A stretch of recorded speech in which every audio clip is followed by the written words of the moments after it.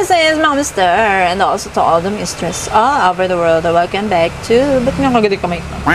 My YouTube channel.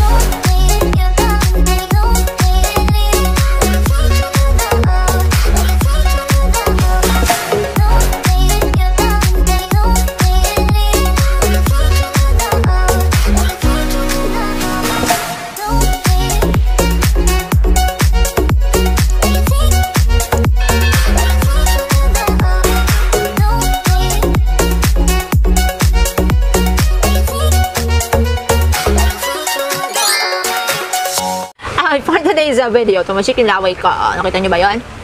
Buti na lang hindi. Yan. As you can see on the title down below, lagi naman, whatever I may, whatever I do, product review, nandiyan na yan sa screen, no? Pang malakasang, ano to, easy wing eyeliner ang gagamitin natin. And this time, to try natin tong newest, latest, Kimuse Cat Eye Wings Eyeliner Stamp. Stamp, mga besi. Nakalagay dito, vegan-friendly formula, cruelty-free, smudge-free, and waterproof. Ayan, nabili ko to. Siyempre, hindi siya Shopee, pero alam ko may Shopee nito, may Lazada. Puro lang ako Shopee kasi hindi ako nag-order sa Lazada, hindi ako marunong, kasi naguguluhan ako. No? Maigi na yung isa lang. Ay, yun na nga. Ayan. Hindi ko pa siya nagagamit. Ang tagal ko na ito nabili. Nabili ko siya for 100 pesos. At na-mine ko to. Ayan, nakalagay. Shelo ko natin. Ang tagal na nito. Siguro mga October pa lang. Baka expired na to or panis. Bahala na dyan sa buhay niya. Ayan, tanggalin ko muna yung presyo. Nabili ko nga pala to kay Shopee Maan. Ayan. Pwede kayong mag-order sa kanya. Mag-mine sa kanyang Facebook Live.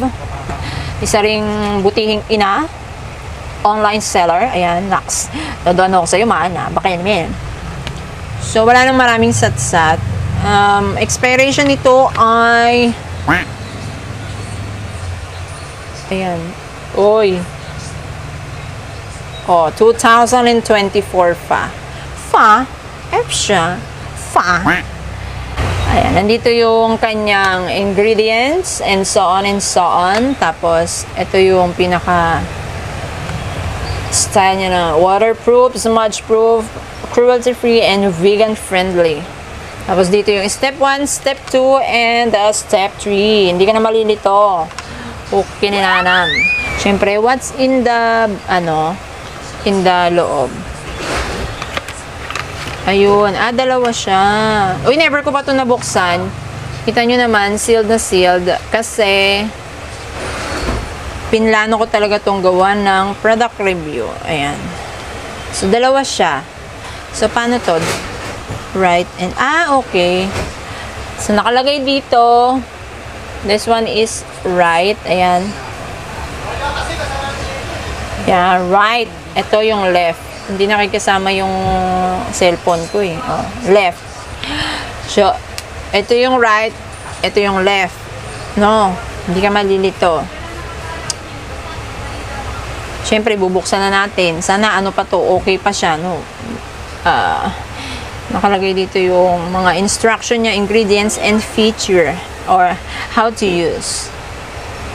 Unahin muna natin yung right. Kasi masanay akong maggawa dito sa right. So, hindi pa siya nabubuksan. Ito yung stamp niya. Uy, ang cute! Tapos, sa kabila, ayun, ito yung pang keme. Parang pentel pen, no? In fairness. Uy, in fairness, ang cute. Ang cute niya. Kaya lang dalawa, bibitbitin mo kaysa kung makarating. Ayan. Try natin yung stamp niya. Ito yung pang right. Ano ba to? Oh, pigmented dye. Ano lang yung 1 dot. Ito. Wow! Bakit ngayon ko lang ito sinubukan? Ang tagal nito sa akin, in fairness. Parang mapapa-order ako ulit na ito. Okay, so, try natin yung sa right nga. My mirror from Mhie'zz Ivy Fidraza. Na love ko yung salamin niya. Oh, napakatibay. So, kung nakikita nyo, naka very light makeup lang ako. Kasi magla-live ako after nito. Sayang makeup.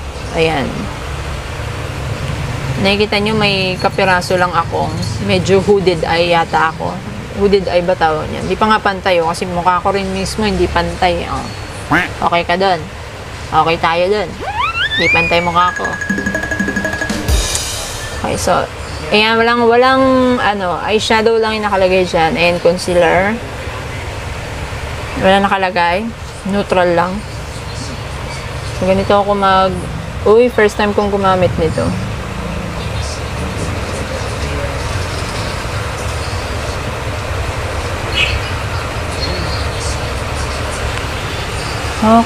Basa siya, B. Basa siya.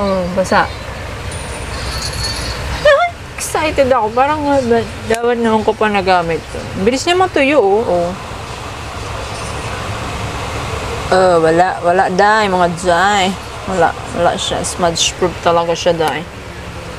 So, dito naman tayo sa pang fill in. Itong kanyang parang pintel pen, Saan ka dyan? Sino ka dyan?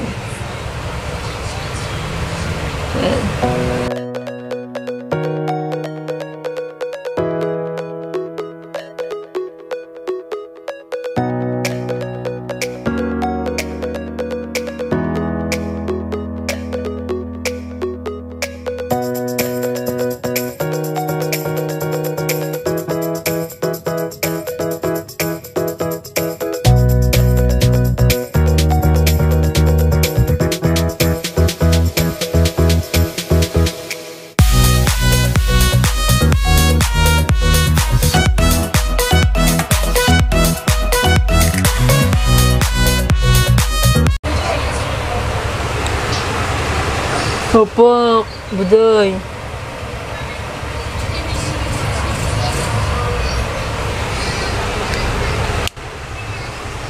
Wak. Parang nadikit yung pilik mata ko. Ito lagi problema ko, yung ibang pilik mata ko dumidikit. Uy, tuyo agad siya, day. Ala, wala, day. Tuyo agad siya, B. In fairness. Buang ganes. Okay, tapusin ko lang yung kabila. Siyempre, papakita ko rin sa inyo kung stamp niya ay perfect. To the left naman tayo. Baka malito kayo, Ako lang to. To the left and the right lang, Okay. This is the left canner po. Sana mapantay ko to,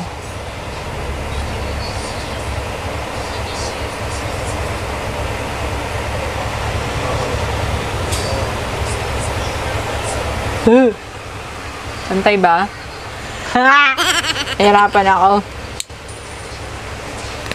And then the fill-in. Akala ko may pambura to.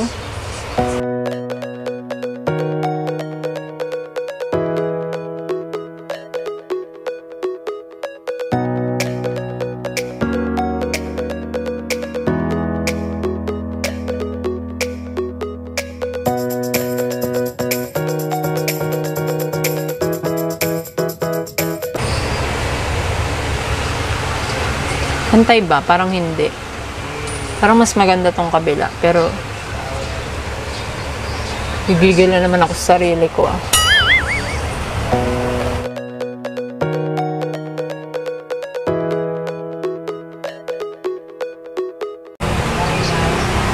Oh, diba? Ayan. Sa makeup artist ka, kaya mong gawin yung gawa ng paraan. So, ayan. Ayan na siya, guys. May ano na ako. May shilik. Ano nga yan? Tungkil. Ha! Tungkil. Okay. Napansin ko lang dito sa product na to. Ito mismo. Yung mismong pang fill-in niya, medyo parang tuyo na. Siguro dapat i-shake to. At yung, pero yung pang stamp, perfect siya dahil madadama mo medyo basa pa. Alam niyo na pag medyo basa.